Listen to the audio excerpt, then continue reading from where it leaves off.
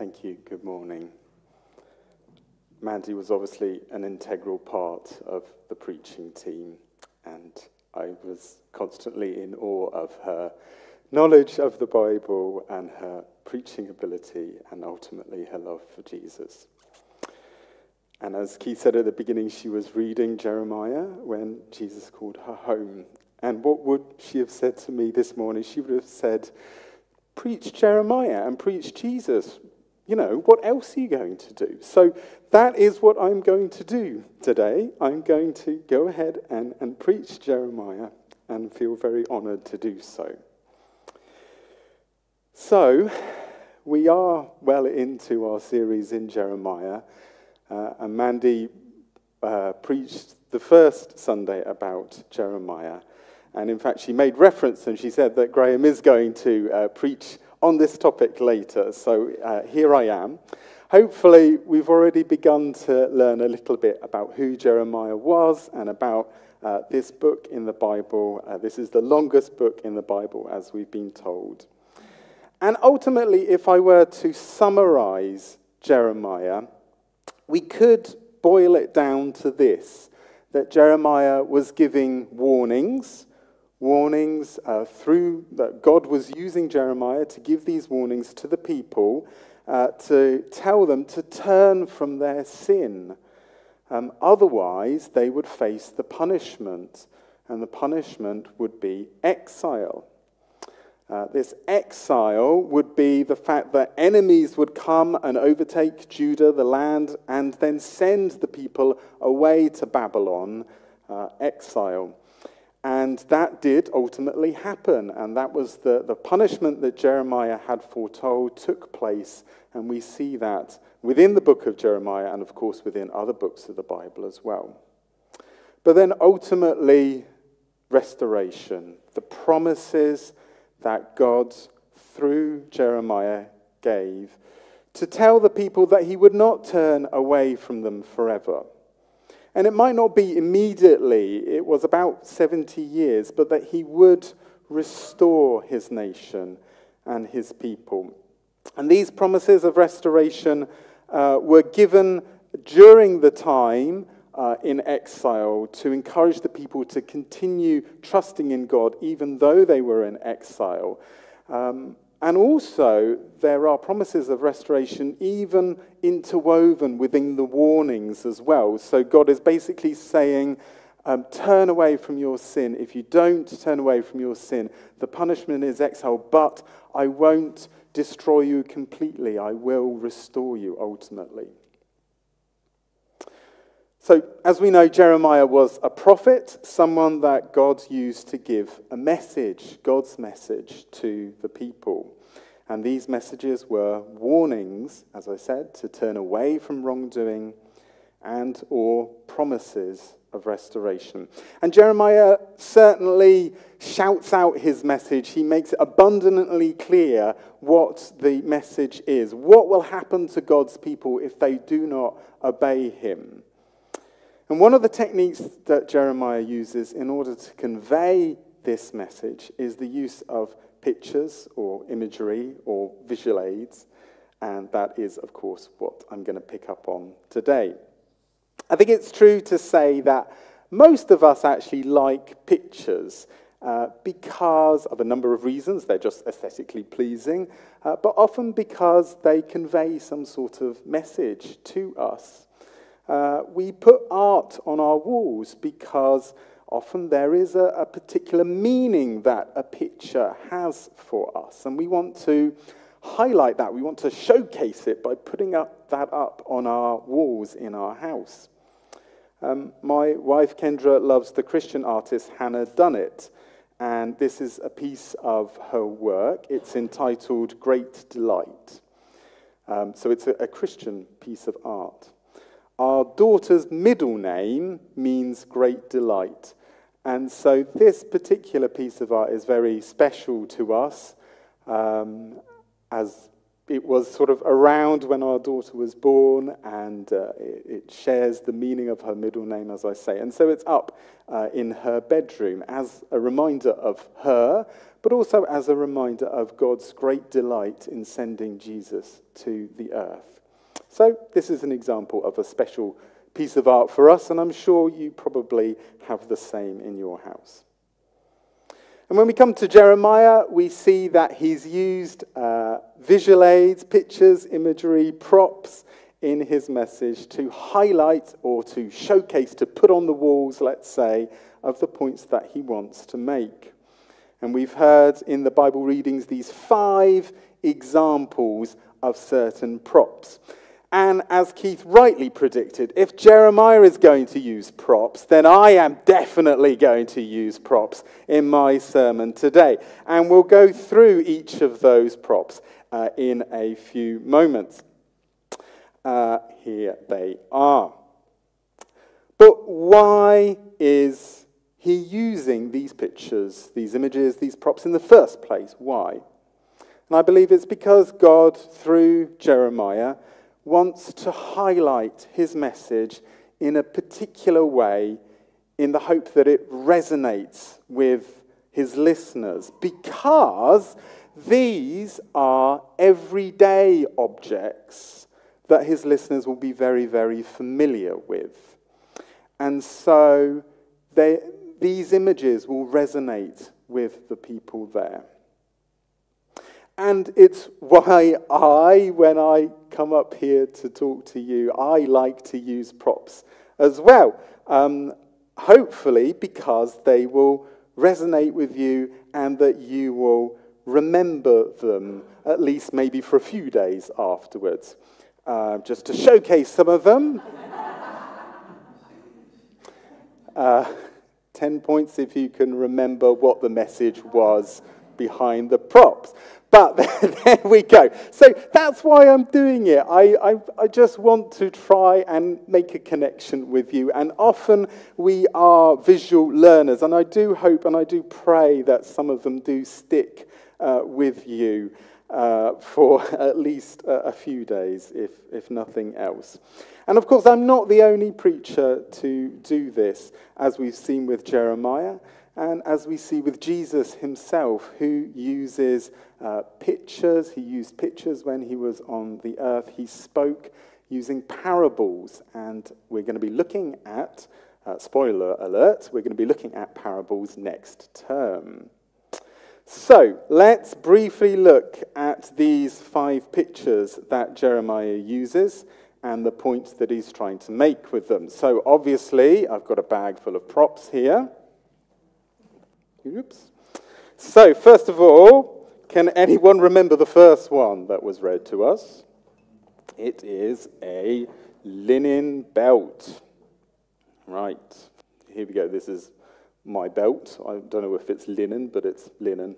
So God tells Jeremiah to buy a linen belt and to put it round his waist.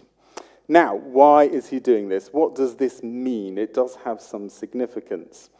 The linen is representing priestly garments. So the local audience would immediately recognize that Jeremiah, when he was putting this on, was basically dressing himself up as a priest to denote himself as being holy. And the belt was tied around his waist, and it's tied tight, and that symbolizes the people being tied to God, being firmly fixed to God. And maybe what you noticed there in verse, I can't remember, Jeremiah 13, verse, and I put it around my waist, and he says, do not let it touch water, in verse 1, the end of verse 1. So, question for you. What happens if you buy some clothes and you do not wash the clothes in water? It becomes a bit stinky. Thanks. Bit stinky, bit dirty. Okay, the teenagers have gone upstairs. They know well about this. I do with a teenage son as well. So, The holy clothes have become unholy because they haven't been washed. They've become sinful. They've become full of pride. And then God tells Jeremiah to take this linen belt, this stinky linen belt, and to hide it. Could you hide it, please? Thanks very much. To hide, right, yeah, you're doing a great job. Thanks, Pete. Right, okay. So God tells Jeremiah to hide the linen belt in some rocks, and he does that. And then days later, God tells Jeremiah to dig up the belt. Could you go and dig up the belt, please? Thanks. Excellent, which he does. Right, now, surprise, surprise, what's happened? So this dirty, stinky belt has been buried, and what happens to linen, what happens to cloth if you bury it for a while in soil? It begins to disintegrate. So now this linen belt is not only dirty and stinky, it's completely ruined and useless. So that's the picture that Jeremiah has built up for us. And God, through Jeremiah, is saying, well, this is a picture of my holy people. They were holy, they were tied tight to me, but now they've worshipped other gods. They've become proud and stubborn, and they're completely useless to me. So, the holy belt is a picture of holy people who are now completely useless. Right, so that's number one. We've got 5 of these to go, okay, just so you know where we are. Right. Number 2 is wineskins. Now, right. Wineskins. So in the past, people stored wine in wineskins. So a bit like the picture on the left there. That's sort of what they looked like. So the skins of animals, and they sort of sewed it up. And if you put the wine in there, the wine would keep very well. It would stop the wine going off. Nowadays, we put it in a wine bottle. So who would like to have the wine bottle? It doesn't represent anything at all, just that you're holding the wine bottle. That's all it represents. Right, okay. So, so God, through Jeremiah, gives this picture and says that wine naturally belongs in wineskins. It's an obvious point, but now the people have become drunk on that wine. So God gives the picture that he is pouring out his wrath, and that's the picture. The cup of wine is God's wrath that will come out on the people. And it says in this passage, so Jeremiah 13, 12, and 13 and 14, this is what the Lord says, I'm going to fill with drunkenness all who live in this land, including the kings, so the highest people who sit on David's throne, the priests, the prophets, and all those living in Jerusalem. I will smash them one against the other. So from the most important, the kings, to the everyday person living in Jerusalem, they will all be smashed and destroyed by the wine of God's wrath. Later on in Jeremiah 25:15, if you have a Bible, just flick to it quickly. Jeremiah 25:15, it says, "This is what the Lord, the God of Israel, said to me. Take from my hand this cup filled with the wine of my wrath, and make all the nations to whom I send you drink it. When they drink it, they will stagger and go mad because of the sword I will send among them." So it is a picture of God's wrath, God's punishment on his people because of their sin, because of their sinful pride. Okay, right. Picture number 3 is the potter's clay. Hang on. Some clay. Right. So, in this picture, Jeremiah 18, Jeremiah goes to see the potter who was making something out of the wonderful clay, not Play-Doh. And the potter was making something, and when he wasn't particularly pleased with it, when he saw that it was a bit rubbish and useless, what did he do? He simply squashed it up, because he could. And then he started making something new out of it. Okay, who would like, Effie, would you like the Play-Doh? The clay. Right, so God says, "Oh, house of Israel, can I not do with you as this potter does?" God warns of the punishment, of the ruin that will happen. Can you squish it together? There we go, that's the ruin happening. But also the opportunity for the people to repent, and in which case God will choose to relent, and that disaster will not happen. God is sovereign. He isn't changing his mind, but he is allowing the people the choice. Do they want to go their own way that leads to ruin? Can you squash the clay again? Thanks.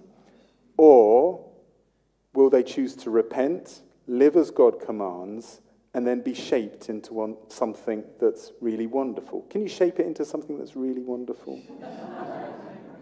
Excellent. Good. Thanks very much. So that's the potter's clay, that God can shape, mold his people as he sees fit. But the question then for God's people, do they want to be shaped by him, or are they going to be ruined and useless and be destroyed by him? So the people had a choice, but then God can shape as he sees fit. Now, the next one. Jeremiah visits the potter again. This time, we have the pot, possibly the pot that he made. A clay jar is bought by Jeremiah.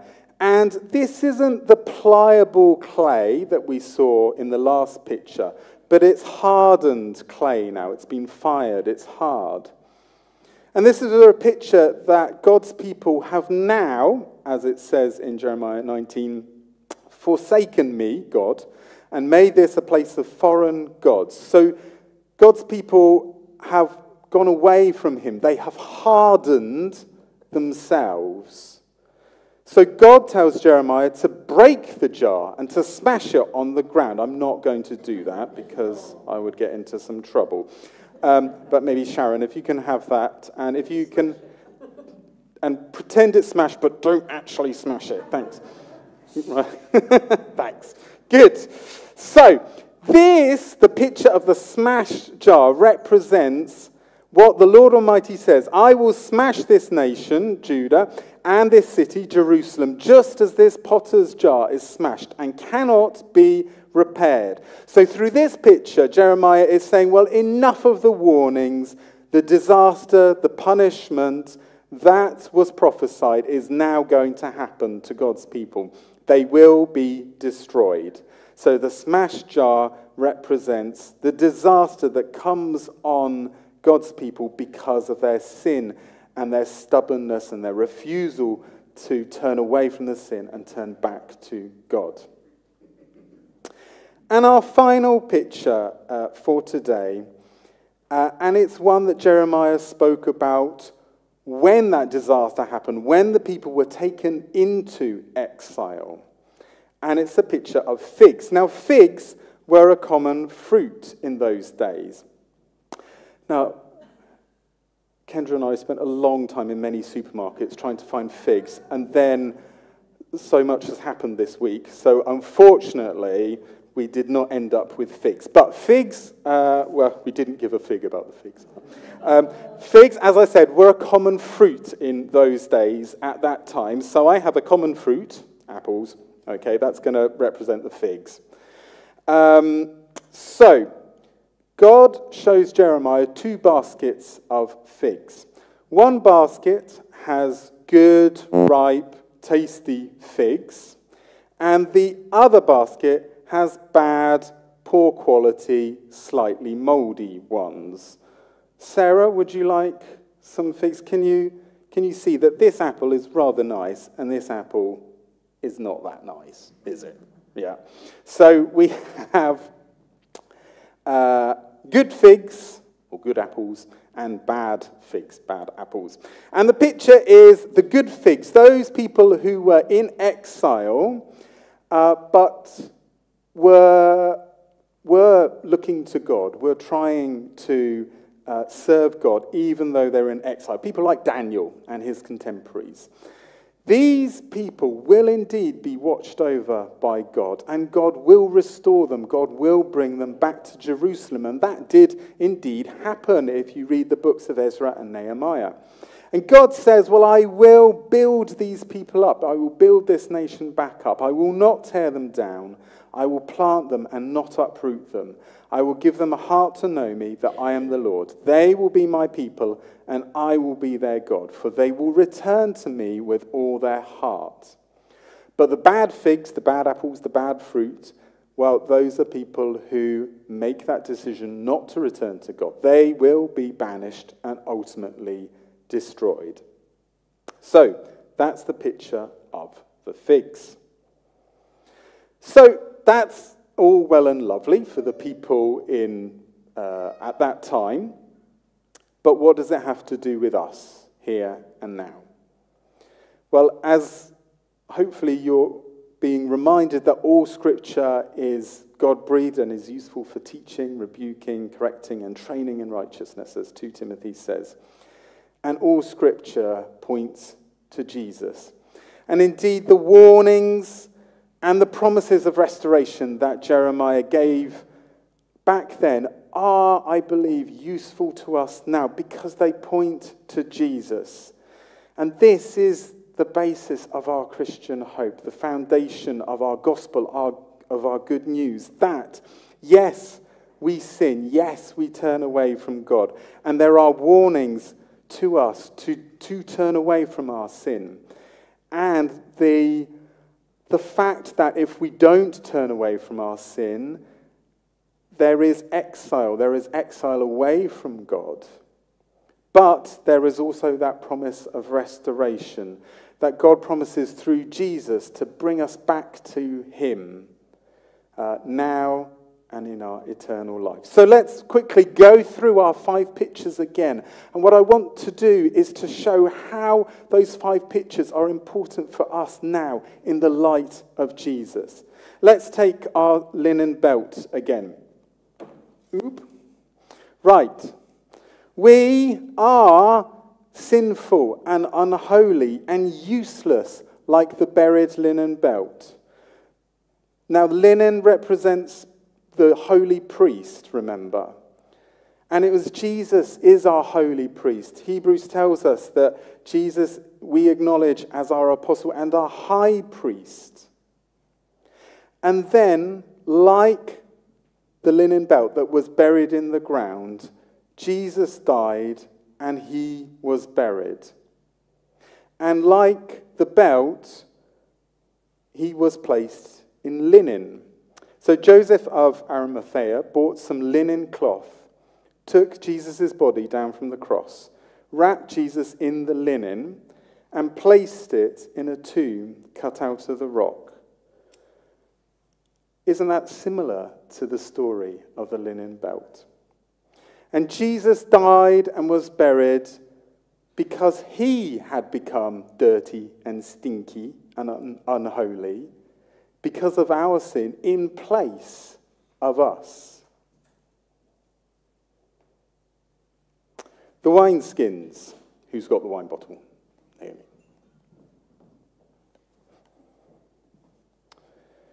We too should be subject to God's wrath, God's punishments, the pouring out of God's fury. Revelation 14 says, drink the wine of God's fury, which has been poured full strength into the cup of his wrath.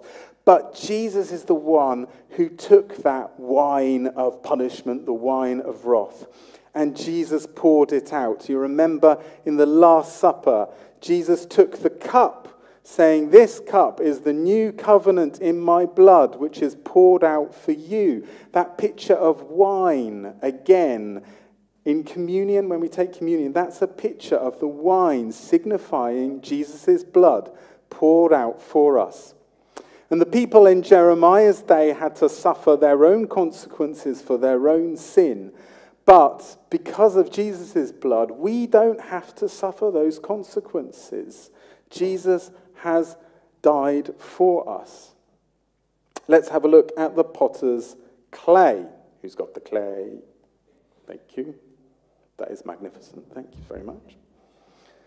And this still rings true. So in Romans 9, we read that we are made by God.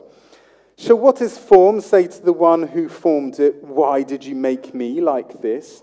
Does not the potter, that's God, have the right to make out of the same lump of clay some pottery for special purposes and some for common use? So God can still shape us as he sees fit, according to his will, according to God's purposes for us. And the question, like to the people of Jeremiah's day, is, are we going to be obedient to be shaped according to God's will? Jesus was, and ultimately that led him to death.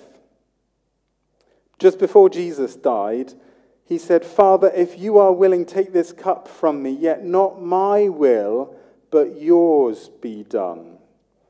God shaped Jesus into the purpose that he had for him, that Jesus would die in our place. The next one is the smashed jar. Who's got the jar? Where did I put it? Sharon. Okay. So the jar, the hardened jar that was smashed ultimately. And again, it's a picture of Jesus. But Jesus was pierced for our transgressions. He was crushed. He was smashed. He was destroyed for our iniquities. The punishment that brought us peace was on him. And by his wounds we are healed. So Jesus took the disaster on himself, instead of us.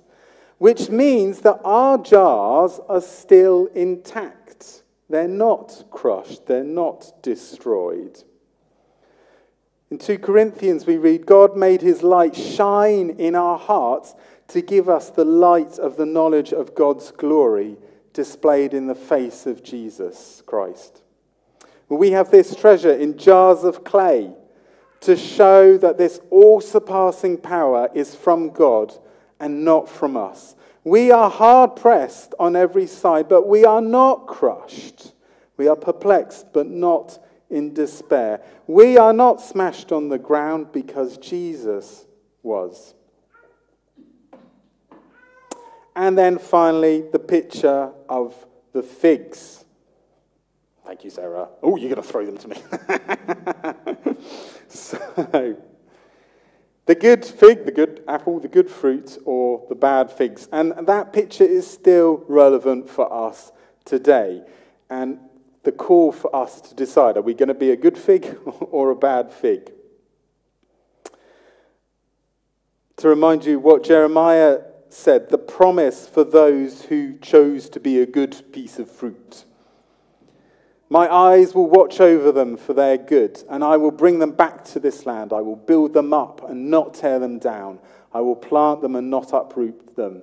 I will give them a heart to know me, that I am the Lord. They will be my people, and I will be their God, for they will return to me with all their heart. So a good fig is one who will return to God with all their heart. So when you sin, that happens, but will you return to God with all your heart? And therefore, God will watch over you. God will build you up. And God will cause you to have a heart to know God further. Jesus gave the parable of the fig tree. A man had a fig tree planted in his vineyard, and he went to look for fruit on it, but did not find any. So he said to the man who took care of the vineyard, for 3 years now, that's a long time, I've been coming to look for fruit on this fig tree and haven't found any. Cut it down. Why should it use up the soil? So again, the warning of destruction. Sir, the man replied, leave it alone for 1 more year, and I'll dig round it and fertilize it. If it bears fruit next year, fine. And if not, then cut it down. So here, Jesus also uses the picture of fruits, figs, fig tree, again as a warning to repent, to turn away. And ultimately, again, we have that choice. Are we going to be a good fig or a bad fig. I just find the Bible amazing. Like Mandy kept telling me about how she had read some passage and how amazing she had found it. And I find that too, that the warnings and the promises that Jeremiah announced to the people in those days also point to Jesus. We see the same pictures coming up again and again throughout the Bible. And those pictures point to the absolute importance of Jesus. It points to God's grace and mercy on us through Jesus. So we have the question today, do we take hold of that in our everyday lives? When we sin, when we mess up, do we then say, okay, all right, I come back to you, Jesus? So ultimately, in conclusion, these pictures, these props, these visual aids that Jeremiah used are for us too. Warnings to turn away from sin. A reminder that it's true that there is an exile away from God that could happen as a result of our sin. But the restoration that God promises through Jesus, if we choose it, new life with him in this life and in our eternal life. It's what Mandy chose. Let's pray.